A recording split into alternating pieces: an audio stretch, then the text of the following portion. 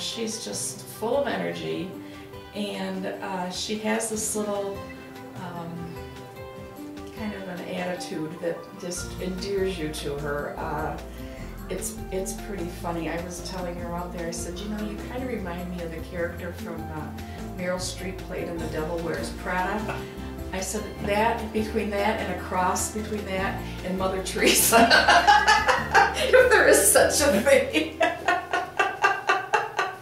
I would find, especially if I came in during the day or in the evening, whereas some of the aides or staff would be, you know, maybe they'd be sitting at the table rolling silverware or something. Not that that isn't a good job, but, you know, Amy would be back with a resident somewhere doing something. You know, I'd come in and sometimes Amy'd just be in there, you know, combing her hair. No, let's put this makeup on. And she says, it's like having my own little Barbie doll, you know.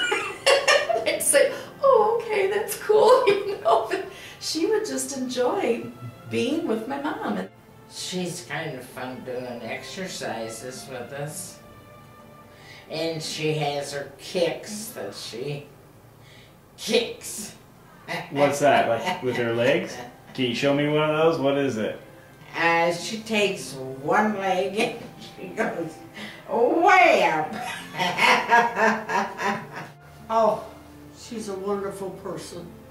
I came here in April, and she just kind of took, I don't know, like I was a little sister or something. She never went by, but what she did, give me a hug or a kiss. Maybe she'd just wave. But she is so nice. So nice. She was like somebody I could go to and ask anything. And she always had an answer for me. She always had a hug for me. And I didn't feel like I was a stranger. She's a beautiful person. She takes to so many people. But I feel like I can ask her a question and she'll give me the answer. She calls me Junebug. I think that's a cute name. Better than Oral. She's special.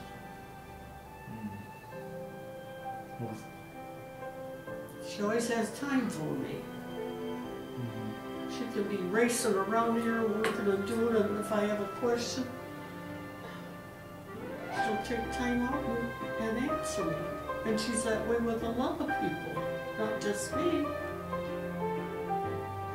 think she's great.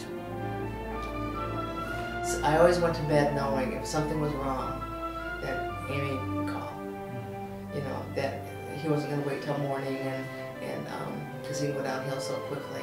And so it gave us a huge, made us feel very comfortable and like we'd made the right choice, because Amy would check in on him, and she'd be going down the hall to take somebody, you know, back after lunch, and Dad would be in his room, and she'd pop her head in and say, how you doing, Coach? And just made him feel very, very welcome. And I think the fact that Dad calls this home now, I attribute a lot of that to Amy. She's certainly not a 9-to-5-er. She's thinking about them all, you know, people all the time, yeah, I couldn't ask for, you know, for her to be more compassionate and kind, and it makes things that could be awkward or, you know, embarrassing for a guy. It's just a non-issue, and she just breezes through it, and it's nothing, you know. And yet that makes my dad feel so comfortable. I don't think my dad anymore feels like he has 6 children that he has 7.